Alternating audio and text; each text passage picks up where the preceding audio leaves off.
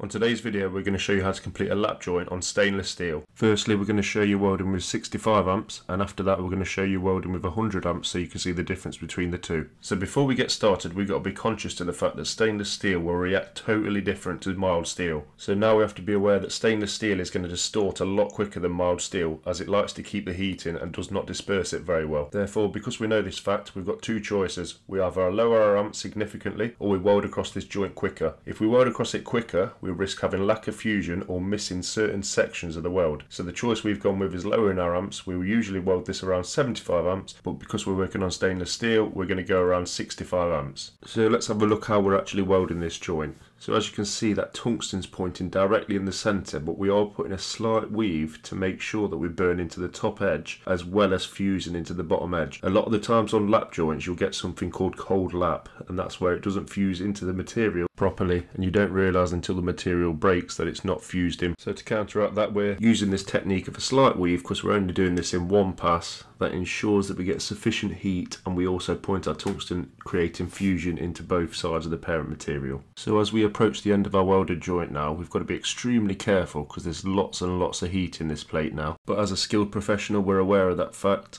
so all we need to do is slightly speed up to make sure that we spread that heat evenly. And you'll know if you've done this properly by a quick test. You'll look at your heat affected zone line as you can see on the screen now, and we don't see any excess heat or the heat affected zone line getting big towards the end, which naturally happens when you don't apply this technique at the end of the weld. So we've just showed you how to correctly weld it. Now we're going to do something slightly different and show you what it looks like if you're using excess heat or too many amps. So what we can see from this now is that the top edge of the plate is burning away excessively and we're only at the start of the weld. As we make our way down the joint, the heat input is going to be considerably more than the first run. Therefore our stainless steel properties have changed and will actually harden the material. Not only that, we're finding it hard to control our pool all the way down the joint, which obviously isn't ideal. We want to be in control of this pool at all times, and as you can see now as we're making our way down, it's really starting to burn that top edge away. So quick test of your knowledge, which one's been welded with 65 amps and which one's been welded with 100? Let us know your answer in the comment section down below, and in the series you can see on the screen now you'll find many more TIG welding videos that might tickle your fancy. We'll see you in the next one.